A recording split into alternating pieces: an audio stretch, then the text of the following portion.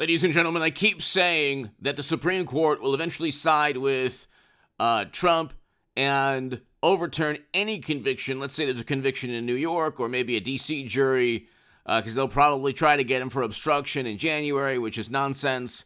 The Supreme Court will overturn any conviction.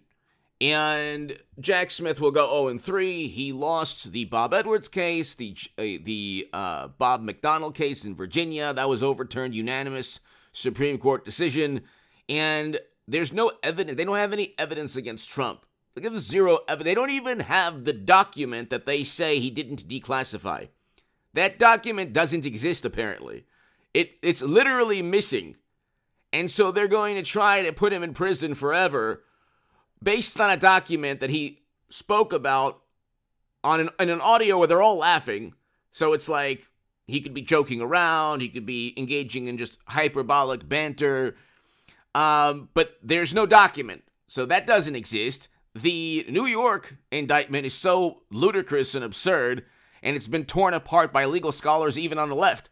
So that will probably lead to a conviction. It's New York, so he'll never get a fair trial in New York, but it'll be overturned by the Supreme Court. All of these are going to go to the Supreme Court. But anyway, NBC News, Supreme Court dismisses House Democrats' dispute over Trump hotel documents.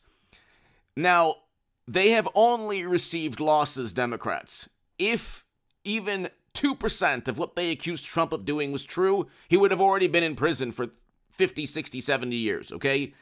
They have only gone after Trump because their best defense is a good offense.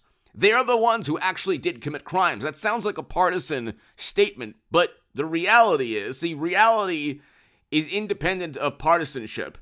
The reality is Clinton had servers. They were illegal. They were not legal to own. We don't need James Comey to tell you what is legal. The Honorable James Comey to explain that owning servers that siphon classified data outside of the United States government is not legal. In fact, he said there were violations of legal statutes. But he also said no reasonable prosecutor would indict. He acknowledged, the Honorable James Comey acknowledged that laws were broken with Clinton. So, the Honorable James Comey wrote a letter right before 2016, a week before, because classified data was floating around. Okay, nobody made more of a mockery of classified data than President Obama's administration. Then you get to, well, let's just continue. The Hill, Supreme Court tosses Trump D.C. hotel records case.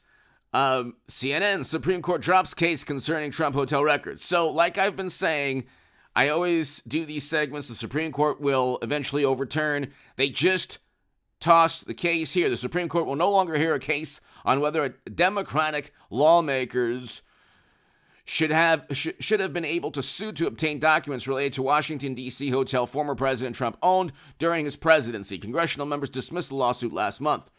So they actually overturned or prevented the DOJ, Biden's DOJ, from pursuing the case. After the high court last month agreed to hear Biden's Justice Department's appeal in the case, Democrats dismissed the dispute in a lower court. Both sides then wrote to the justices agreeing the Supreme Court. Okay, so everyone agreed that this is nonsense. Okay, even Democrats, when they had a second to look at this, agreed it was nonsense. Hit subscribe to this channel right now, ladies and gentlemen. But the case was set to weigh how the majority party in Congress. Okay, so the Justice Department had asked the justices to declare that the Democrats could not sue. Okay, so Democrats who had urged the Supreme Court to not get involved in the case in the first place agreed that the court should dispose. Okay, so you have a situation where they wanted to go after Trump. They just always want to go after Trump. They just always, it's not even about the rule of law. If you are obsessed over somebody and you're worried about boxes when you're not worried about servers, okay, here's the issue with hypocrisy. You have to be a narcissist to ignore rampant criminality on your political divide, rampant, and then just focus on Trump because everyone you respect, all the publications you respect, the publications you don't like, focus on Hunter and Joe and the laptop and clear bribery and graft and pay-to-play schemes and felonies. But the majority of publications out there are rooting for one political side, one team.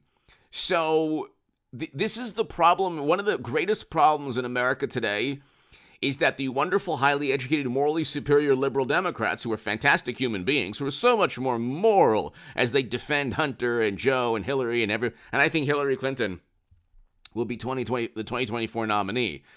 But as they preside over, 90 seconds to midnight, according to the Bulletin of Atomic Scientists, because of Biden's foreign policy, we're heading into a recession. Inflation is still, for food, for rent, for energy, through the roof for most Americans.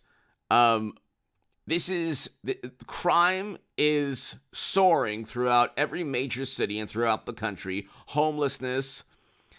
This is what happens when you have not only Democrats in cities that just continue to remain there, Democratic Party rule. You have a president and an administration focused on everything but poverty. Poverty levels have gone up. The poverty rate hit its lowest ever in 2019 with Trump. What is wrong with that? My God, what did Trump do to you, morally superior liberal Democrat, for you to ignore the economic numbers? My God, when Robert De Niro was saying how bad the country was, everyone was doing better in terms of the economy. But he's already a millionaire, so what does he care? He just doesn't want Trump. Trump is mean. Or maybe there's some other reasons. Okay? But people don't like Hollywood does not like Trump. But you have to ask, well, what does Hollywood have to gain from going after Trump? It's not about a pursuit in morality. The issue is that you have millionaires and people who are extremely powerful in government going after a president that presided over record low poverty, record highs in household median income. He reversed U.S. foreign policy, which he should have done, which is what he was chosen by the people to do. That's why you go from President Obama, who had a militant, hawkish foreign policy, to Trump, a less militant, less hawkish foreign policy. Is that too much to understand? Far left person, liberal Democrat who doesn't care about foreign policy at all. The entire world could descend into what's taking place in Europe, and all they would say is, well, he's not mean, and he's nice, and Biden's nice, and he doesn't insult people.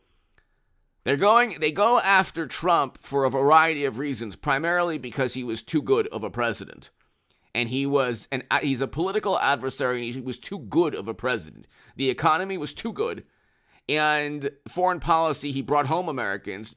People did not want a third President Obama term. That's one of the reasons Clinton lost, in addition to her servers.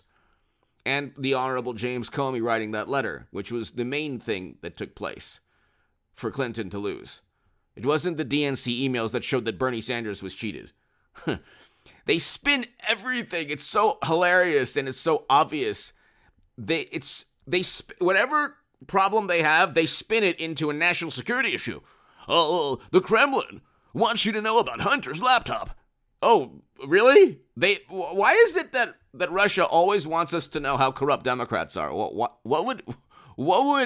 would that help? Oh, because you know what? Because if they know, because if you know how corrupt we are, then that helps Trump, and Trump is the best friend of the Putin. Oh, that makes perfect sense. Now we should never know how corrupt Democrats are because it's always a plot by another country to help the Democratic Party's adversary. Wow, that's really smart. You have to be the greatest imbecile that's ever walked the earth to even be okay with that kind of propaganda. But then again, we have the wonderful, morally superior, highly educated liberal Democrats. And again, it's like, if you look at an article in the Washington Post or NBC News or New York Times, you would think that reality is against Trump. The opposite is true. The Supreme Court just tossed out a D.C. hotel case, and they will reverse and overturn any conviction against Trump. Give me your thoughts below. Hit subscribe right now. To read my writing in The Hill, The Huffington Post, Salon, The Jerusalem Post, The Federalist, other publications, go to hagoodman.com. Patreon is below.